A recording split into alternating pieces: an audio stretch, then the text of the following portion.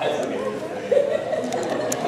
Well, migrant is a person that moves from place to place in the shore. And that's exactly what me and my family did. We would move from place to place looking for farm work. So where one season ended, another began. But I want to talk to you about how I got here and how it made me the person I am today. Well, first, I'll tell you about how being a migrant made me hate school. Moving from place to place also included moving from school to school.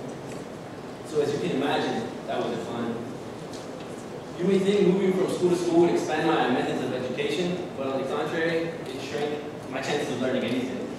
See, imagine yourself going to a school. You're about to learn something, but then you have to move to another school, and they're already past it. So as a migrant, you're forced to learn a lot of things on your own, and what you can't is use this information. So as you can imagine, my grades weren't good. Elementary and middle school were probably the worst years of my life. But I'll tell you why it stopped in middle school. Because of the person who was my role model and who played the biggest part in my life, my mother. My mother, her name was Ophelia Gonzalez. She worked hard all her life because she too came from a family of migrants. But at the time when she was a migrant, it was a lot harder, you see. She got paid $6 an hour, or if not by the hour, she got paid by the bucket, which was 30 cents. So she worked pretty hard. My mother played a huge role in my life, not just because she was my mother, but also because she wanted to further her education. But the money wasn't there, so the dream had to be put on hold. And that was such an inspiration to me, because as a migrant, or being a migrant, it was very rare for someone to finish high school. So, and her finishing, and she was one of those rare people, sorry. So she went to high school, received her high school diploma, and still wasn't satisfied. She wanted more, but sadly couldn't.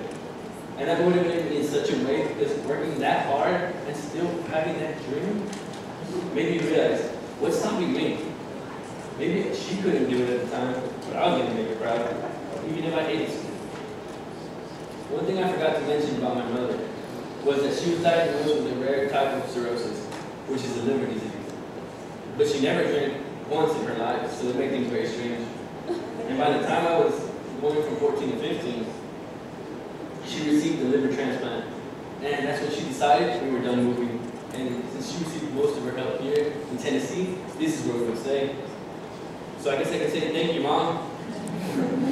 Because this change in lifestyle really helped me. It also helped me focus on school, and I wasn't all over the place. And by the way it looked, I had a lot to make up for. I ended up graduating high school with a 3.8.